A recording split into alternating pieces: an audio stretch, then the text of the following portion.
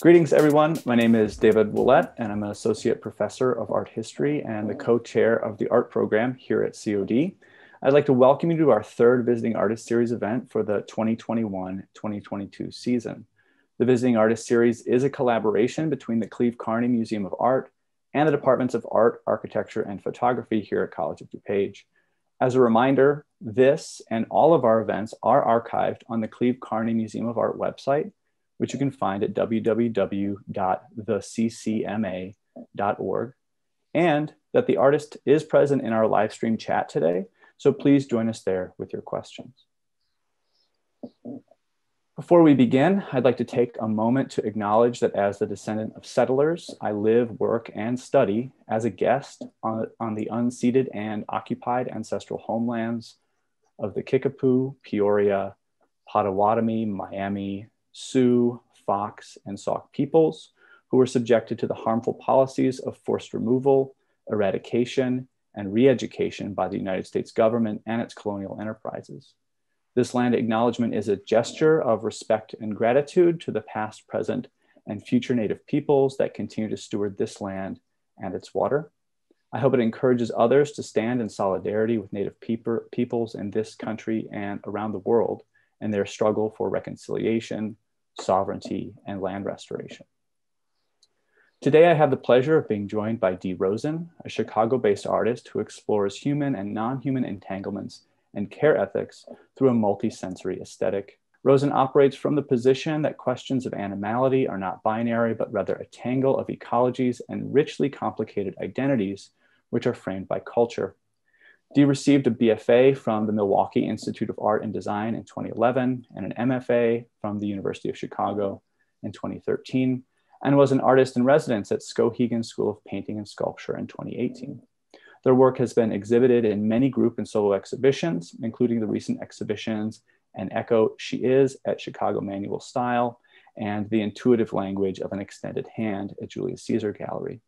Currently, Rosen's work is on display at the Row Galleries at UNCC and at Roots and Culture in Chicago. So please join me in welcoming Dee Rosen.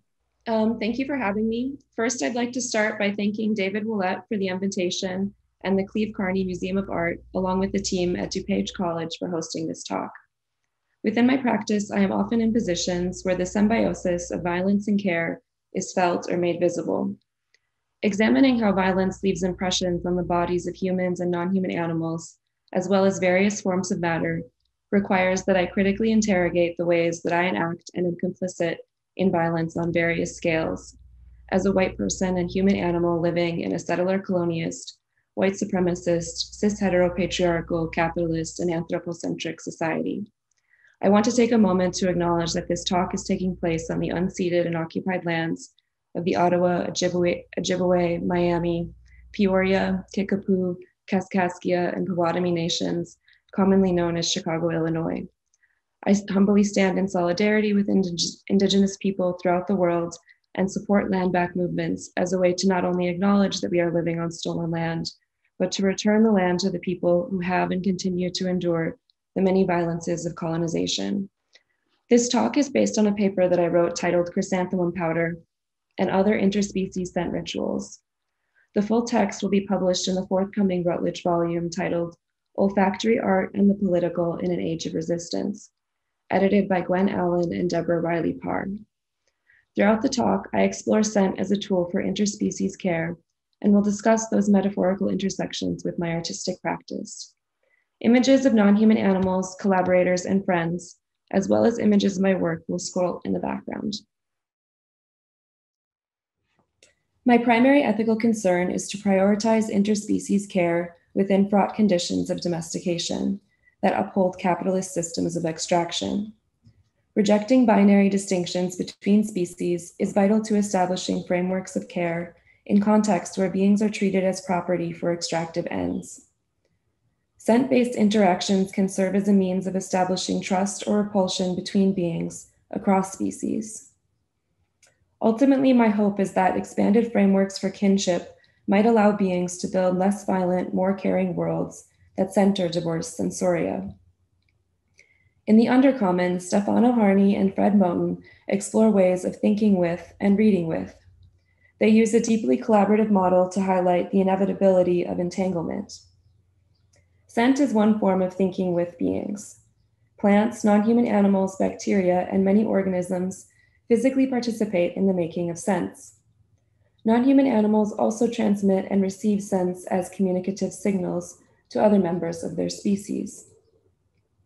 Anna Lowenhaupt-Singh talks about smell as a form of entanglement in Mushroom at the End of the World, on the possibility of life in capitalist ruin. Singh explains that smell is elusive and that describing smell is almost as difficult as describing air. Yet smell is distinct from air, according to Singh, because it signals an encounter with another. Singh asks, might smell in its confusing mix of elusiveness and certainty be a useful guide to the indeterminacy of encounter? To elaborate on how smell sets the stage for the indeterminacy of encounter, I will spend some time exploring how animals are mutually entangled in the production and reception of scents. Within my work, I deploy a queer methodology to explore how scent permeates the lives of animals, both human and non-human. Jack Halberstam explains that a queer methodology, in a way, is a scavenger methodology that uses different methods to collect and produce information on subjects who have been deliberately or accidentally excluded from traditional studies of human behavior. Queer or scavenger methodologies highlight the inevitability of entanglement, or reading with. In addition, non-human scavengers such as rats, pigeons, coyotes, feral cats, and mice have been some of my best teachers.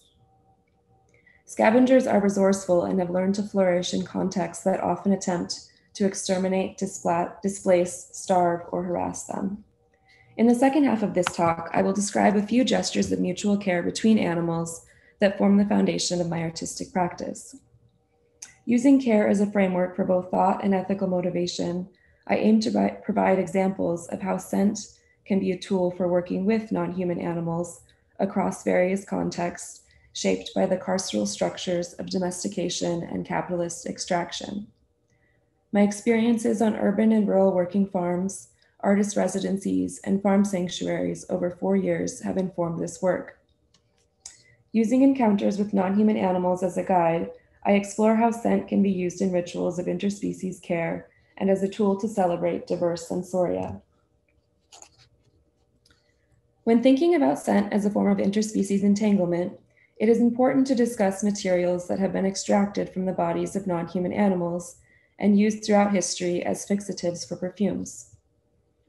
Richard Stamelman describes the sites of extraction for these scents in the Eros and Thantos of scents. Stamelman explains that many of the scents originating in the bodies of non-human animals were extracted from glands or sacs near the animal's sexual organs. Civet comes from the Ethiopian cat, musk from the Tibetan deer, castoreum from the abdomen of the beaver, and ambergris with no anatomical sexual connection from the intestinal lining of the sperm whale. Human animals have used the sexual excretions of non-human animals to fix our animal pleasures. Why do human animals feel compelled to extract scent from the glands or pheromones of other species to perfume our bodies? It might be easy to assume that the fecal or musky odors extracted from the sexual organs of non-human animals are used as mating signals. However, the research regarding the role that scent plays within human-animal desire is largely unresolved. As biologist D. Michael Stoddart explains, research into whether human body odors play any part in human sexual behavior has been largely inconclusive. Yet the role of odors in the sexual physiology of non-human primates and other mammals is sufficiently clear for there to be a very strong possibility that they do indeed play some role in our own species. However mysterious our human-animal olfactory desires might be, it is clear that scent plays a role in our lives and within the lives of non-human animals. Like scent, queer animals do not often settle within fixed categories or corporeal expressions of desire. In Queer Smells, Mark Graham describes the queer performativity of scent. Graham writes, Desires that are olfactory, but also oral and tactile, may be less easy to compartmentalize and less amenable to a rigid, heteronormative and homonormative categorization of gender and sexuality than a distant, disembodied participation through the visual. If more attention were paid to scent, Graham argues, the ubiquity of queer desires may emerge. The queerness of scent is not limited to the domain of human-animal desires. Fruit flies use scent to scramble categories of gender and sex. In Evolution's Rainbow, Joan Roughgarden explains, some insect species have females that synthesize male perfumes. During mating, a male fruit fly transfers an anti-aphrodisiac to the female. Although most evaporates 4 to 6 hours after the first mating, females later synthesize this compound themselves during courtships, making them less attractive to males. Butterflies also use anti-aphrodisiacs. The most extensive studies of masculine females come from insects. Female masculinity is contextualized by Jack Halberstam as one form of gender deviance that opens up space to think in fractal terms about gender geometries. Imagine the kaleidoscopic identifications and exchanges that may arise from a queer refashioning of scent. The playful fashioning of a unique scent profile is one way of defining corporeal beauty for oneself, beyond the binaries of gender or species. Scent can expand the sensory territory of non-human animals living in conditions of confinement and sensory repression. In Animal Madness, Laurel Braitman describes how perfume has been used in zoo enrichment programs. Enrichment programs were developed because non-human animals, subject to the carceral conditions within zoos, often become depressed. Self-harming behaviors, along with disordered eating and other unhealthy patterns of behavior, become coping mechanisms for confined non-human animals. As part of the enrichment program at the Bronx Zoo, cheetahs spend more time exploring their enclosure when sprayed with Calvin Klein's Obsession cologne for men. Scent is used to engage non-human animals whose territory and lives have been truncated for the purposes of human-animal entertainment. As Ellen Byron elaborates in the Wall Street Journal, zoos have long spritzed perfume and cologne on rocks, trees, and toys in an effort to keep confined animals curious. Anne Gottlieb, the nose who helped create Obsession for Men, describes the appeal. It's a combination of this lickable vanilla heart married to this fresh green top note. It creates tension, she says.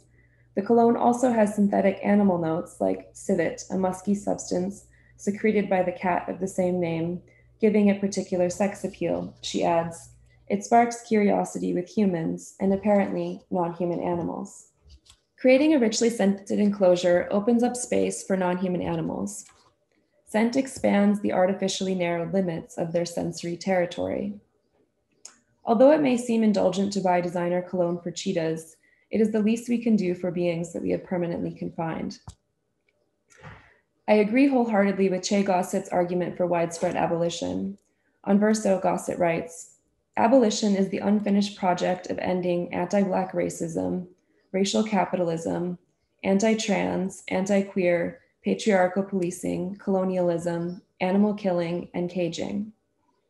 Animal liberationists must confront the devaluation of Black life and racialization as animalization, and the prison industrial complex as a part of a movement for abolition.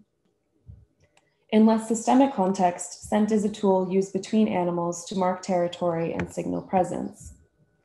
As Jacob von Uxel explains in A Foray into the Worlds of Animals and Humans, scent plays a role in the social and environmental relations between non-human animals. The biologist very clearly details how dogs use scent to mark their territory. Dogs mark over one another's scent, and their markings are visible to the human eye. However, in some cases, as Uxel describes, a timid dog may go bashfully past the odor marks of a strange dog in that dog's territory, and through no odor sign, betray their own presence. Scent allows animals to make our presence known, or not, even after we have left the physical site of encounter. While working on an Icelandic sheep farm in Vermont, I experimented with scent as a tool to mark human-animal territory in order to repel a bear. Within 1 week after my arrival on the farm, the bear had killed Blossom, a retired milking sheep who was blind, along with a lamb ram. After the bear killed Blossom and the lamb ram, the farmer hired local hunters to shoot the bear. Independently, out of concern for the bear who was being hunted and in search of nonviolent solutions to conflict, I began to explore scent-based tools to repel predators. Human urine and hair are often used by gardeners to keep non-human animals, such as deer and rabbits, from eating their vegetables. However, the National Park Service advises against that method because the smell of human bodily waste may attract large predators such as bears. Pine oil, bleach, and ammonia are among the few smells that could be used to deter bears. There was also the possibility of using scents such as blackberry bait oils and other sweet, syrupy odors to lure the bear into a live trap. Once the bear was caught, they would have to be released over 20 miles away from the farm, outside of their range of smell, to prevent another attack. Bears possess a sense of smell that is 100 times stronger than human animals. It became clear through research that scent was more often a scrumptious invitation than a warning or repugnant barrier. Using scent as a lure and repellent was also a factor in a 2019 exhibition where I collaborated with mice living in the poorest building of the Chicago gallery, Julius Caesar. For the exhibition, The Intuitive Language of an Extended Hand, I built a plinth out of flock blocks. The piece was titled Nourishment is a Plinth in Repose. The flock blocks used to construct the work are typically designed for laying hens. Most laying hens have been bred to overproduce, which leaves their bodies calcium deficient and causes them to cannibalize their eggs. Flock blocks contain sunflower seeds, corn, molasses, and oyster shells, along with minerals. The oyster shells supplement the diets of hens, aid in digestion, and deter hens from eating their eggs. These blocks have a salty, earthy, and tangy bouquet. The blocks lured a mouse friend, whom I named Seed, and later an entire crew of mice into the space. Over the course of the exhibition, the mice gnawed through the center of the sculpture, tunneling cavities through the blocks. At the end of the exhibition, the seed blocks were donated to the Chicago Chicken Rescue as planned. Of course, the mice were still looking to the site as an abundant food source and began to wreak ravenous havoc in the gallery. To usher my mice collaborators out of the space, I laced the perimeter of the gallery with peppermint oil as a repellent. Dual aspects of scent were used in this collaborative process, both to feed new friends and to signal that the feast was over. Scent can serve as both a lure and repellent to signal territorial boundaries, mark presence, and affect social interactions between species. Much like the process of working with scent in all of its ephemeral romance, working with non-human animals reveals the union of love and death. Working with, caring with, and grieving with non-human animals across contexts means frequently confronting the death of one's non-human friends through rapid cycles of slaughter, predation, genetics, and illness. The interrelationship of love, death, and scent is put into words by Samelman, who writes, "Scent gives voice to the evanescent spaces into which words cannot venture. One such space of inexpressibility is love and death. Unlike love, death smells." Political scientist Timothy Packeratt experienced the many smells of death while working in an industrial slaughterhouse in Omaha, Nebraska. In his book, Every 12 Seconds, Packeratt explains that within industrial slaughterhouses, mechanisms of distance are created to reinforce racial, gender, citizenship, and education hierarchies that coerce others into performing dangerous, demeaning, and violent tasks from which consumers directly benefit. It is important when talking about the ethics of treating non-human animals as commodities to illustrate clearly how the violence directed at non-human animals also negatively affects the lives of humans. Throughout the United States, the unsavory effects of slaughterhouses disproportionately affect people of color, especially undocumented people of color, who are underpaid to perform violent and dangerous work. Industrial waste leaks into the ground and has been sprayed on the houses of Black communities in North Carolina. Those who live near slaughterhouses often endure the long-term physical and emotional impacts of environmental racism. In addition to clearly outlining the inherent racism within the division of physical labor and the panoptic working conditions of the slaughterhouse, Paquerat also describes the way that smell pervades the bodies of workers. The smells of death clearly mark those who work on the clean side and those who work on the dirty side of the slaughterhouse. Those who are assigned some of the most taxing and dirty labor of fabrication work in the paunch opening room. When the cow's stomachs are cut open, a thick odor escapes, a combination of the acrid smell of vomit and the sulfuric stench of rotting eggs. The humid air mixes with the scent of human sweat, which adds to the already heady olfactory mix. Those who work in the paunch opening room carry the smells of their labor on their bodies into the locker room, where those who work in other sections of the slaughterhouse hold their breath.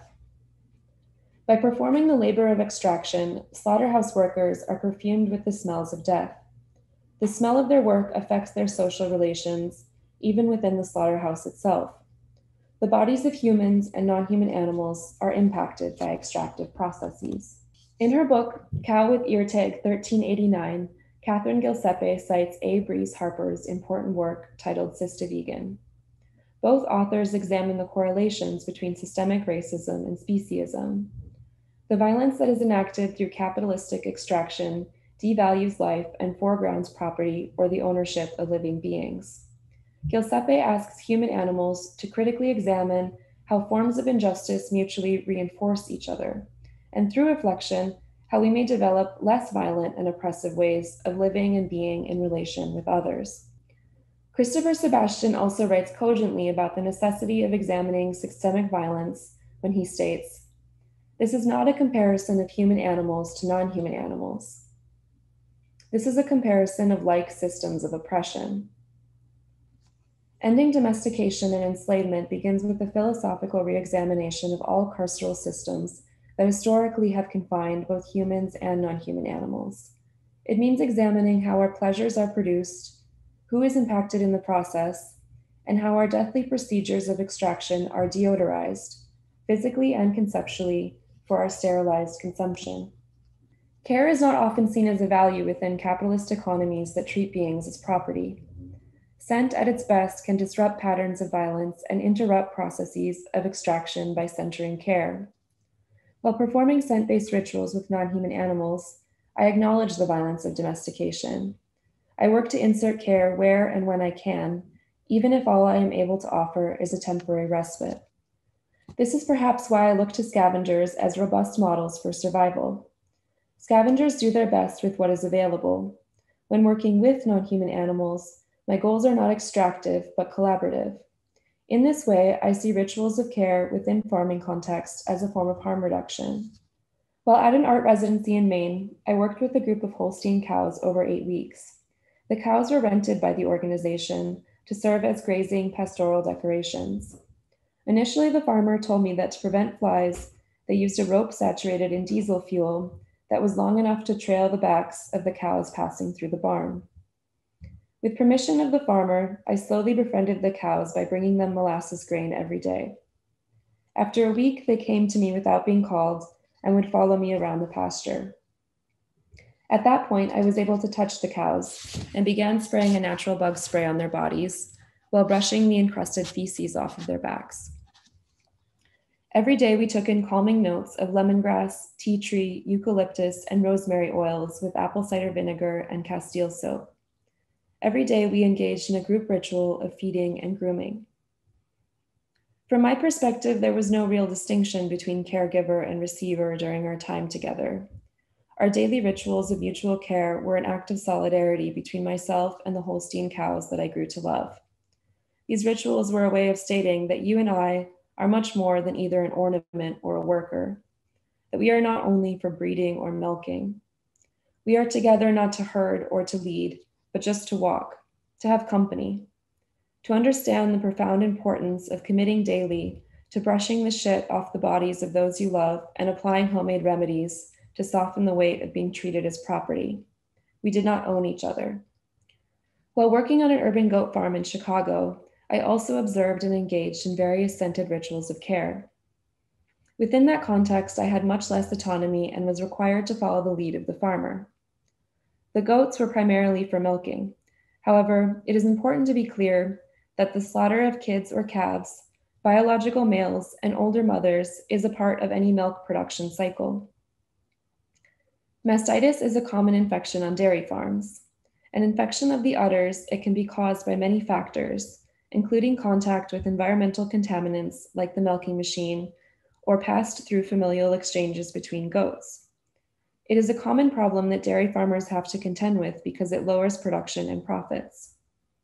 Feeding raw garlic to the goats, as well as cleaning and massaging their udders with a minty balm, is a common preventative practice. Another scent-based ritual of care included powdering the knees of each goat on the milking station with chrysanthemum powder. Chrysanthemum powder dried their knees, which were often wet with urine from sitting in their pen. The floral powder kept the flies away. Powdering the knees of each goat with ground flowers felt like a Baroque application of makeup. Barn cleaning is a common preventative practice of care.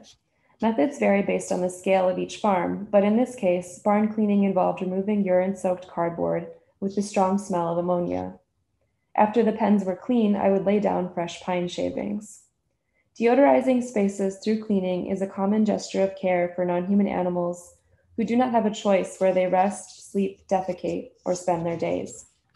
Outside of farming context, I also integrate scent while providing care for companion species in clients' homes. Before the pandemic, I had the privilege of working with a dog named Lady. They were abused for the first year of their life before being adopted by a kind family. The early trauma Lady endured means that they have many triggers. They are terrified of most human animals, especially male-identifying people, in addition to sticks, loud noises, and abrupt movements. To get to know Lady and earn their trust, I paired calming scents with heart chakra meditations. My goals were to establish a calm space for our time together and to learn more about Lady's preferences. When Lady is excited, they make a low grunting noise, so I use that as an indicator of their individual preferences. Lemongrass and neroli seem to be two of Lady's favorite scents.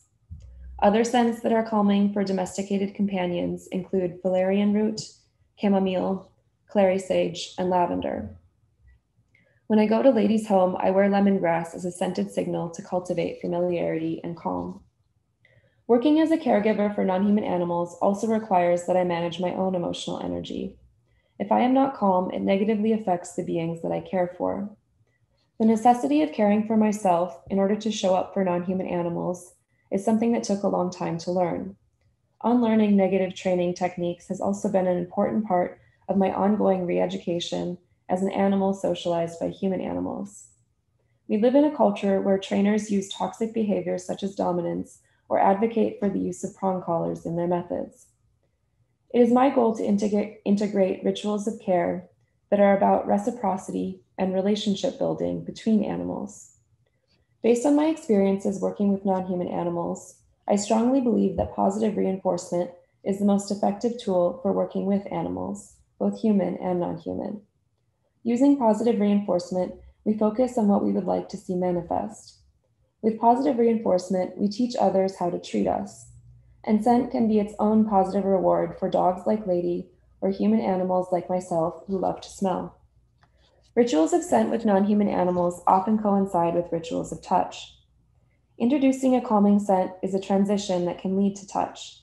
For example, if a dog is uncomfortable with strangers, but I need to put on their harness, the scent of a treat can aid that process safely for both of us. My favorite training tool for anxious, hyper, or reactive dogs is touch. Using the dog's favorite treat to scent your hand, you can ask them to touch your palm with their nose, and then give them a treat when they do. Touch can be an important recentering tool for distracted dogs. In more abstract terms, beings are always touching when they are taking the sense of the room into their bodies together. Touch and scent allow for the possibility of interspecies communication without a shared verbal or textual language.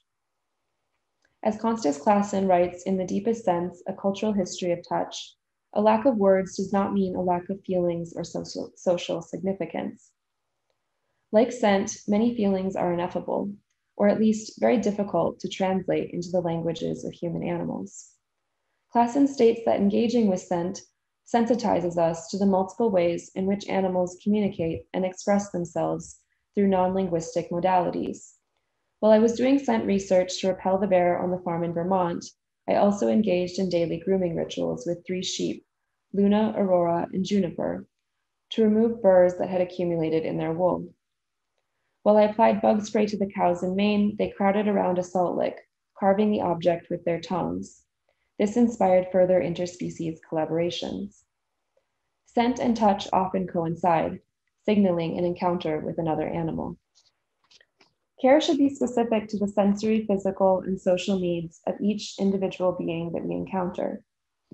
In this discussion of care, it is crucial to be honest about the ways that I am both critical and complicit in fraught systems of pleasure. My truly voracious enjoyment of scent may cause a space to become inaccessible for those with chemical sensitivities or other scent sensitivities. Leah Lakshmi Paipsna Samsara Singha's vital text, Care Work, Dreaming Disability Justice, has been an instructive tool to think about care and accessibility. They write, "Love in action is when we strategize to create cross-disability access spaces. Why am I fighting so hard for a fragrance-free space or ramp if that's not something I personally need? When disabled people get free, everyone gets free. When you work to make spaces accessible, you can come from a deep, profound place of love." Making space accessible while engaging in scent work is still something that I'm learning to navigate as an artist who strives but often fails to be respectful of everyone's needs. Claudette, an Icelandic chicken living on a farm in Vermont, also caused me to consider questions of ableism and care more deeply. Claudette broke their leg at the joint after flying into the chicken wire fencing around their coop. Now Claudette uses their wings to balance as they hop, curiously exploring the local environment. On this small farm, Claudette has a special space and is able to move freely. Every day they are taken out of the coop and placed in a protected outdoor area, with ample space and feed away from the roosters. At night, Claudette is carried into the coop and put into bed with the rest of the chickens and the ducks. On an industrial farm or under the care of a less compassionate small farmer, Claudette would have been slaughtered after their leg was injured. Claudette is a living being full of vitality, not a unit of weight and measure. It is essential to carve out accessible spaces for beings like Claudette, not to fix them, but to meet their needs as kin, to understand the important ways that beings of all abilities are innovative, thriving, and just simply living their lives. Making space accessible means respecting the unique sensory needs of each being that we are sharing space with. Joanna Hedva talks about the politics of care when they write, "The most anti-capitalist protest is to care for another and to care for yourself. A politics of care means honoring the needs of oneself and every human in the room, including people of color, crip people, and queer people. Disrupting long cycles of abuse means including non-human animals within frameworks of care and kinship. Decentering the desires of the most privileged members of society means that our society would not only look, but smell and feel entirely different. We could make room for a range of senses. I think it would be beautiful." If we believe, as Elaine Scarry explains in On Beauty and Being Just, that beauty leads to justice because it reproduces itself, then perhaps we can explore the polyvalence of beauty.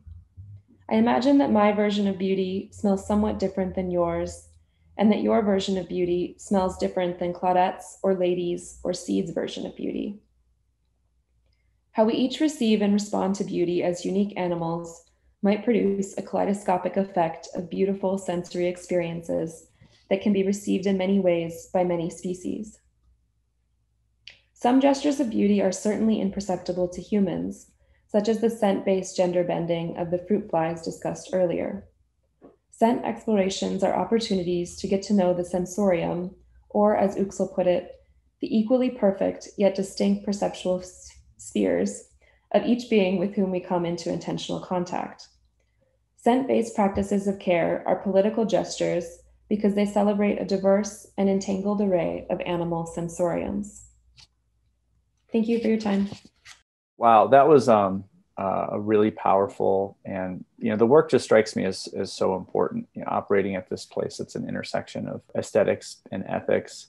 And I guess the first thing that I would just like to maybe circle back around to, even though you spoke about it beautifully and thoroughly, is just the way in which your work challenges the kind of the primacy of vision as an aesthetic, right? So I think what interests me about your work is that there are other senses, or these sort of diverse sensoria that you reference, that are equally as powerful and important in our lives, but are given less value, I suppose. And I guess that quote from Van Uxküll at the end, where he said, "the equally perfect yet distinct perceptual fields." I mean, this is such a powerful phrasing of that idea of sort of decentering and really challenging the primacy of vision.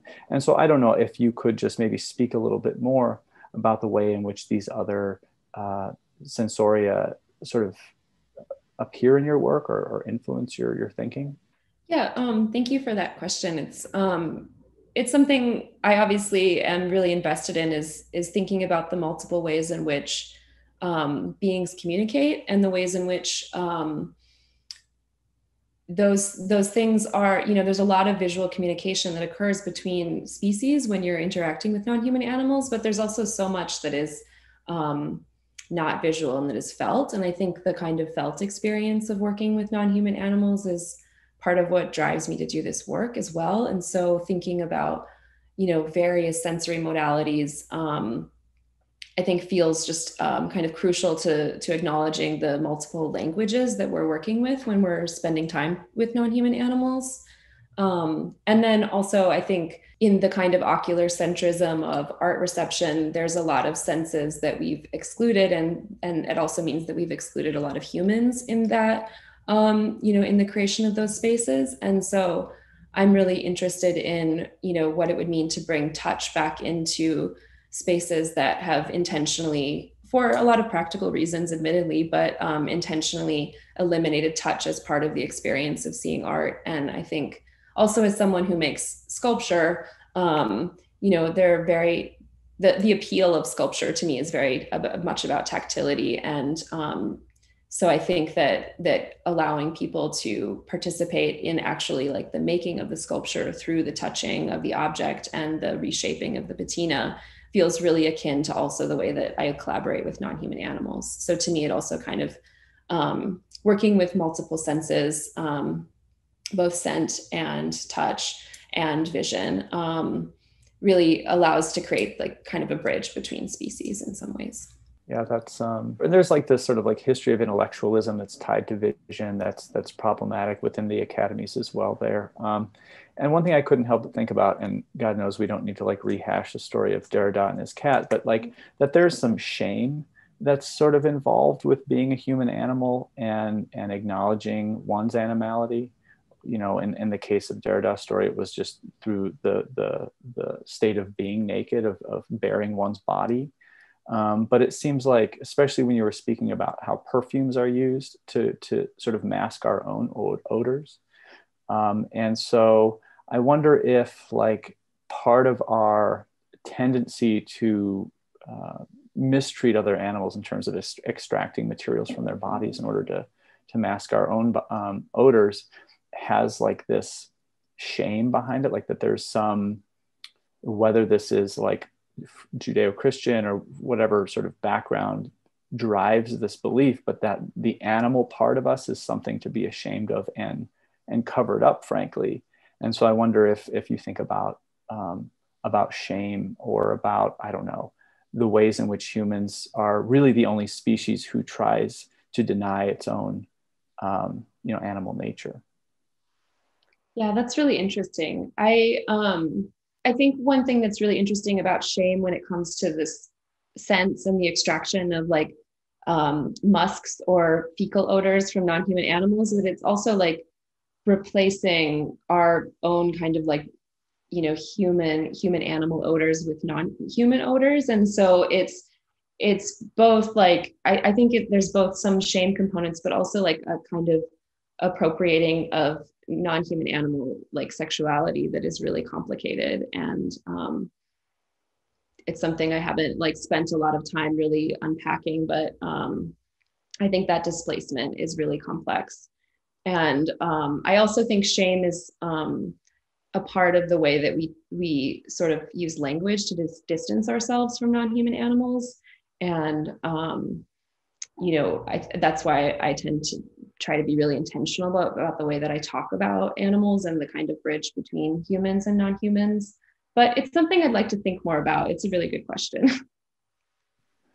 Yeah, sure. Thank you. And then the other thing, and this is just out of my own interests and backgrounds, was talking about how zoos use odor as a way of like this additional layer of artifice, right?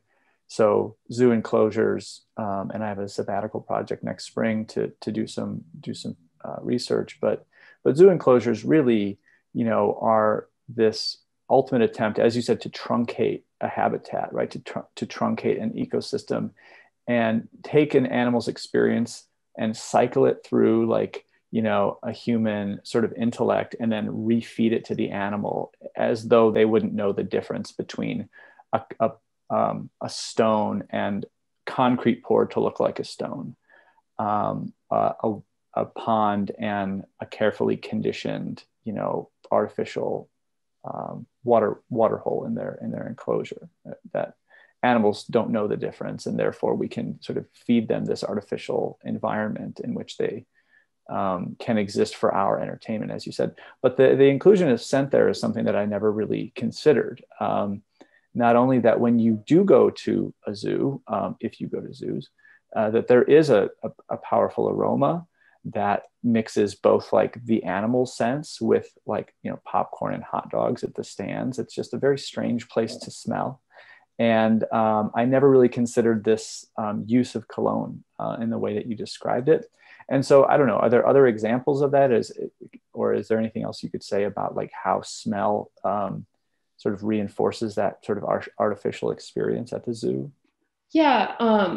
Well, first of all, I would love to hear more about your sabbatical project when it gets going. So let me know. But I'm working on this project with the Carolina Tiger Rescue, where that's a sanctuary. So it's a different context from a zoo, but there's also, I think it's just in environments where the territory is so narrowed, finding other ways to engage the senses feels really important. And so even in the context of a sanctuary where, you know, I think that they're trying to perform some harm reduction, they'll get donations of perfume from anyone who has like excess perfume, and the stinkiest ones are like the tiger's favorites.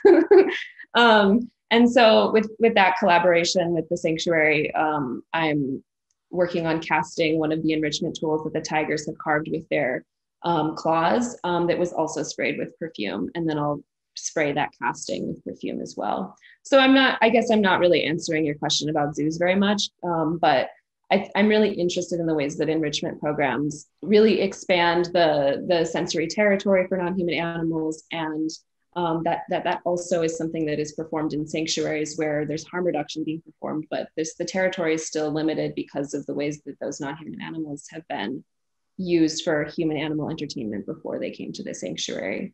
Yeah, I think you answered a much more interesting question than the one I asked, so that's totally fine. So, and then, you know, you brought up politics of care there, and, you know, veganism is something that I think is really important to educate my students about, and we talk about it. I teach a class about animals in the history of art, and so of course it has this sort of like critical animal studies undertone to it. But I wonder for maybe some of our students who are, you know, 18, 19, 20, just really coming into a world in which they're being exposed to more ideas about the ethics of care, particularly towards animals, or, you know, towards otherly able people in the world generally. I wonder, like, what you might say to artists who are just beginning studio practices, or artists, you know, who have active studio practices already, and how they might shift their practices or rethink their practices in a way to engage politics of care within their studio practice, or within their writing, or any of it. That's a really good question. I mean, it's something I grapple with continuously, because I think, as I tried to sort of touch on throughout the talk, as much as I try to insert care, there's also like the sort of persistence of violence feels ever present in, like, you know, any gesture from buying strawberries at the grocery store in the middle of winter to, you know, buying hydrocal to cast a sculpture that mice have carved. And so I think that, like, from my perspective, it feels important to be honest about the ways that, to really critically examine the ways that we're participating in violence, and then also try to think about ways we could insert care into those structures in order to mitigate some of that violence. And I think also, from my perspective, as someone who works with a lot of what I consider like very alive materials, you know, I like to think about them as collaborators and active agents, not just non-human animals, but bacteria and microorganisms and, you know, everything that goes into making a clay body do what it does. All of those elements are, you know, physically participating in the production of sculpture with me. And so I try to sort of respect them as I'm drying out a form or doing something like that. I think really slowing down is maybe my most succinct advice, is like slowing down, examining the ways in which we might be performing violence, and then doing what we can while also acknowledging that we live in a really complex society where it's difficult to be entirely ethical at all times.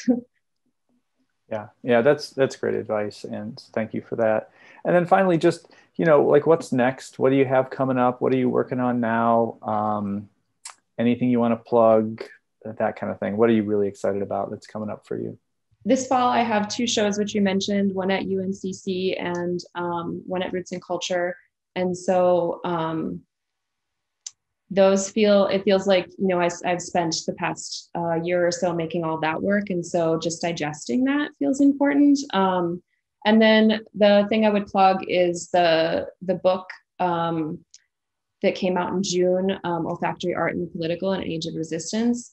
There are incredible essays by many writers in that text. So it's not really a plug for me, but just for like really good reading. Excellent. Thank you so much. And thanks for joining us, and your time and your work today and your care, really. It feels refreshing and much needed in the world. So thank you. And thanks to everybody for joining us for this event from our Visiting Artist series. And we will see you at the next one.